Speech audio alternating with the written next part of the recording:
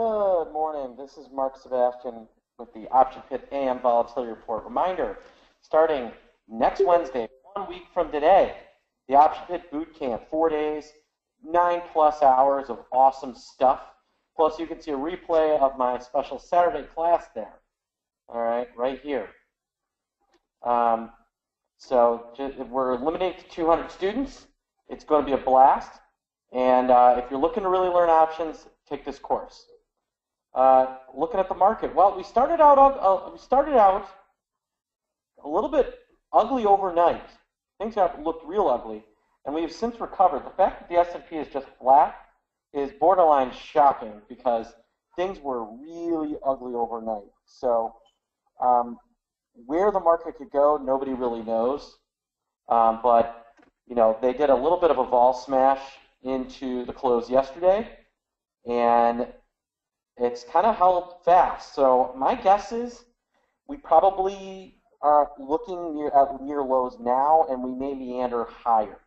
Really depends on the financials. The financials are definitely weak, especially Goldman looking weak, and JP Morgan could be looking better. I'm actually surprised it's not, but those are certainly weak. And then if you follow the biotechs,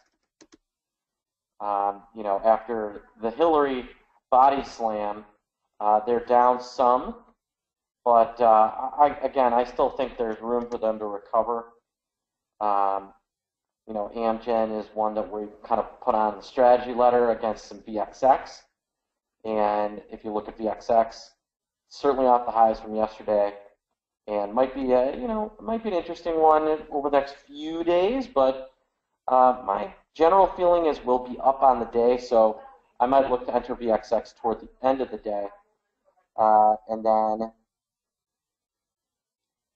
there are a few other names floating around, Facebook,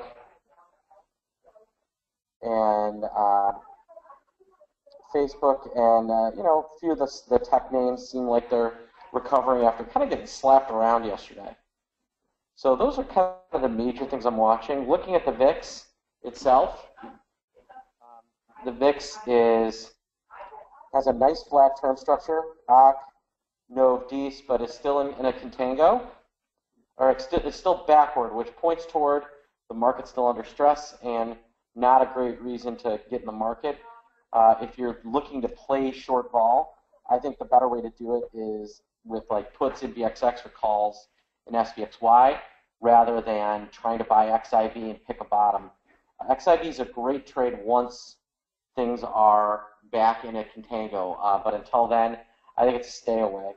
Again, on the day, I think the SPX will run a little bit higher and run a little bit hot from here.